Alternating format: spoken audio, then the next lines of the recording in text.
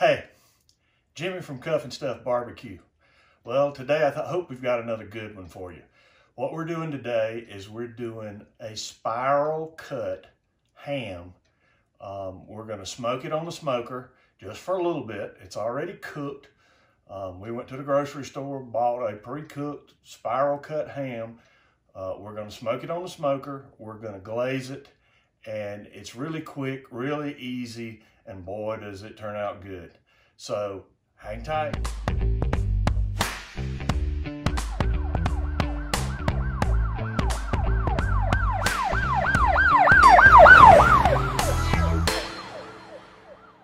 Okay, this is what we're starting out with. This is about an 11-pound spiral cut ham. And as you can see, it's already spiral cut. It comes pre-cooked. You actually, I think, could eat it like this, just warm it up. But we're gonna jazz this up some. We're gonna do just a little bit more to this.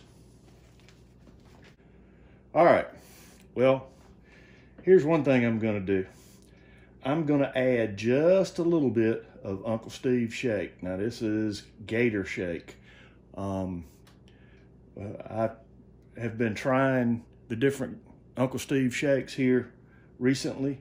Uncle Steve was kind enough to send us some to try. And so this is the Christmas ham that we're doing. So we're gonna put it on, and like I said, we're gonna put just a little bit, and as you can see, it's gonna cover the outside here. And we're gonna put just a little bit of Uncle Steve's for flavor. All right, the next step, we're gonna go and put it on the smoker, and we'll bring you back. Okay. We're going to try to keep our smoker today, even though we're fighting a pretty good breeze. We're going to try to keep it between 250 and 275 degrees. Again, this ham is already cooked. All we're doing is basically putting some smoke on it and bringing it up to temperature.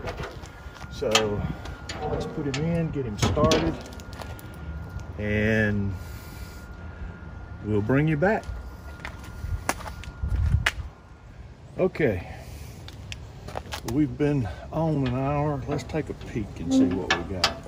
Oh yeah, we're getting some good color. I like the way that looks. Getting good color around here. Let's close him back up. I'm gonna let him smoke for a little longer before we glaze him. But we'll take you in and we'll show you the glaze we're gonna make. Okay, I'm gonna show you how I'm gonna make this glaze. Now, if you wanna use the glaze that comes with some of that, that's fine. You can substitute any of these ingredients that you want. I've been doing keto for a little bit, so I'm gonna make this sugar-free. So we're gonna start with a stick of butter. Everything's better with butter.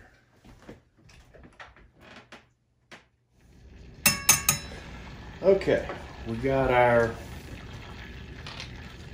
butter melted, and to that we're going to add 1 cup of sugar-free syrup. Now again, I'm using sugar-free. This is sort of the keto version. It's low carb, low sugar. So put that in and mix it real good. I'm gonna say it again. It sure smells good. Okay.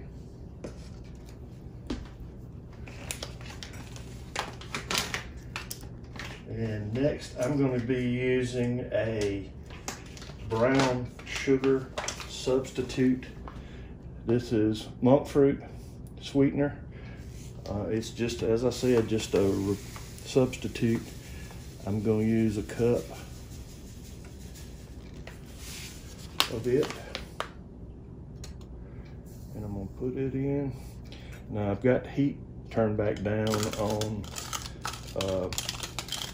sort of a medium heat, and I'm going to get this really mixed up good.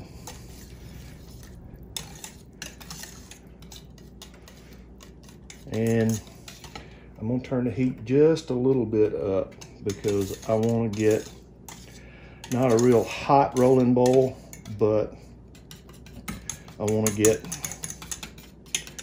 really warmed up good.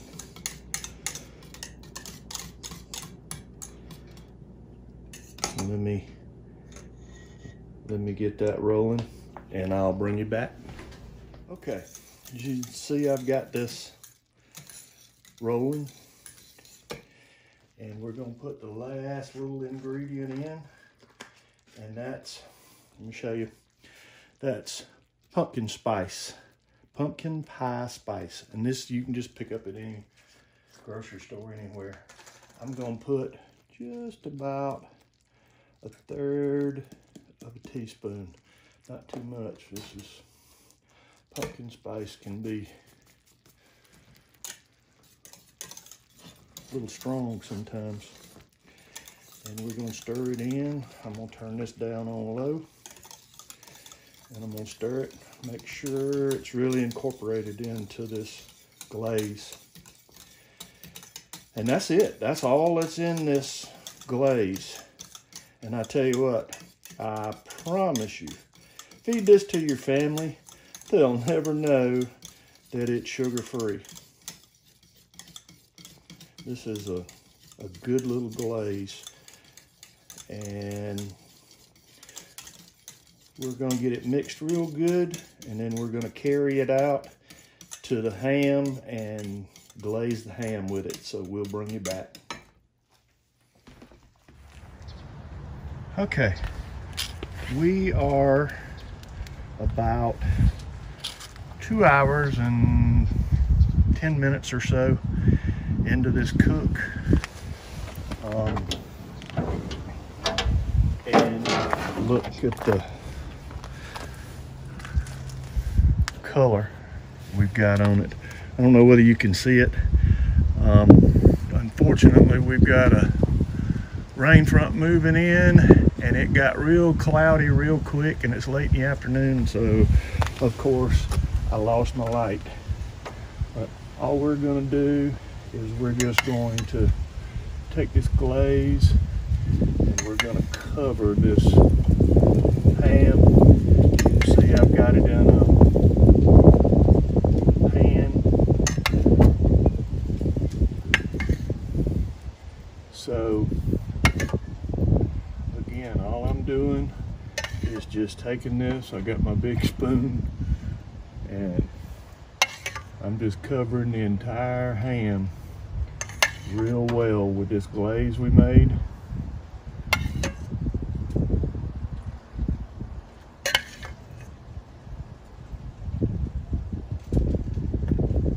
And I'm going to save just a little bit to put over the top. I'm going to leave this over here on the warm side, and we're going to let this go about 20-25 minutes or so, and then we're going to be ready to take it off. Okay, well, we've taken it off, brought it inside. We've let it sit, I don't know, maybe 15 minutes or so to cool off. We're going to take and just cut down the seams.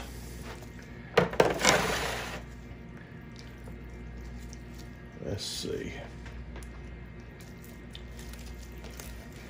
Cut it off the bone here.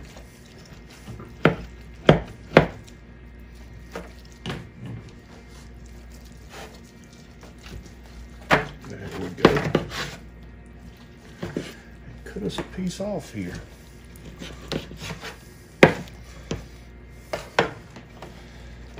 And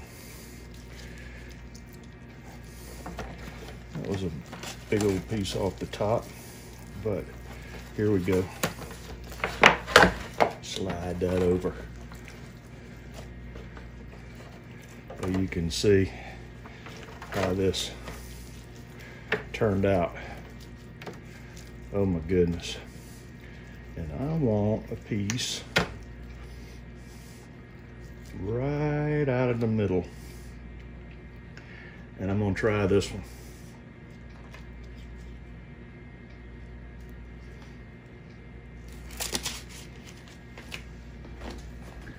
Smoke flavor. It's not overbearing. It's not that strong. I use pecan wood with this. Oh, it works well. Excuse me, I'm gonna take another bite.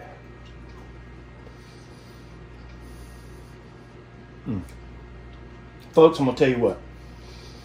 You serve this to your family, they'll never know it's sugar-free. Oh, that's good. Now, if you don't want to use the sugar-free syrup or the monk fruit that I use, the brown sugar substitute, go ahead and use just regular syrup, maple syrup, and brown sugar with the pumpkin spice. The pumpkin spice is not overbearing. It's just lightly in there. So that's a good Christmas ham. You can serve to your family. Everybody can eat it. So from Cuff and Stuff, we wish you a Merry Christmas, Happy Holidays, and we'll see you next time. Until then, hang tight.